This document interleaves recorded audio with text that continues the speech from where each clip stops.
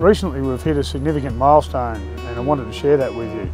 We now have 40 brigades that are emergency medical response or EMR qualified across Victoria.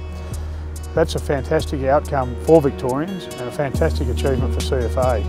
I'd particularly like to acknowledge the work that the EMR project team has done. And they've worked very closely with the Metropolitan Fire Brigade and the United Firefighters Union to ensure that we're able to get this program rolled out in a timely way, and the training has been absolutely first class.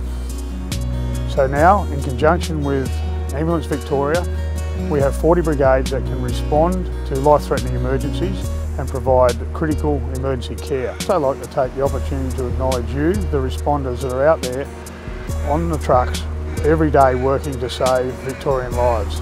This is a fantastic outcome for CFA and a fantastic outcome for Victoria.